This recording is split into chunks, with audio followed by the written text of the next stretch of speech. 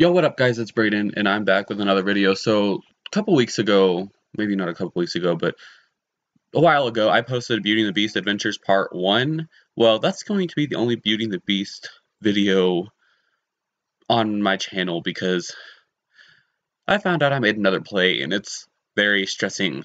So, I'll try to do some backstage stuff, but it's really hard because I'm part of crew too, and I'm usually backstage.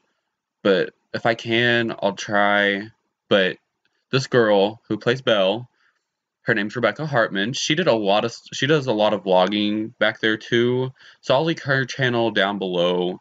That way you guys can see something from a different perspective. But since my phone is being stupid and won't let me use the camera, I do all my videos based off of Snapchat on my phone. Like, this is on my computer right now, but all my videos are from Snapchat.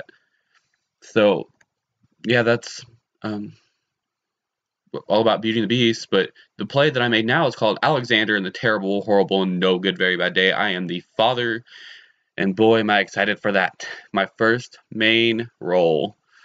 But it's going to be a while before we do it. I think the dates are April 28th, 29th. Yes, April 28th, 29th, and the 30th at one of our local theaters here in my town.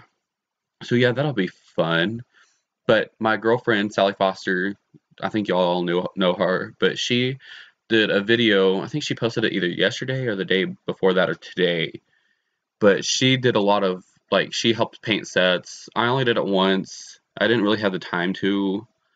But yeah, and then we went and watched the new Beauty and the Beast. Oh my gosh, that was so amazing. Made me cry throughout the whole movie. But I was going to do a vlog for that, but my little cousin came in town.